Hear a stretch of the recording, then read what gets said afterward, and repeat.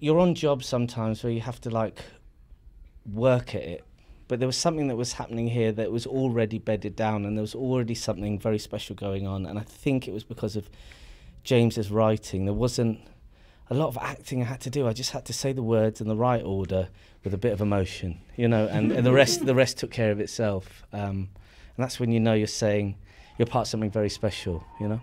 For me, this was an impossibly personal drama. It was set in my hometown. It was based on some terrible things that happened there. There were more stories to come out of the East Midlands, and I'm very excited to tell them. Yeah.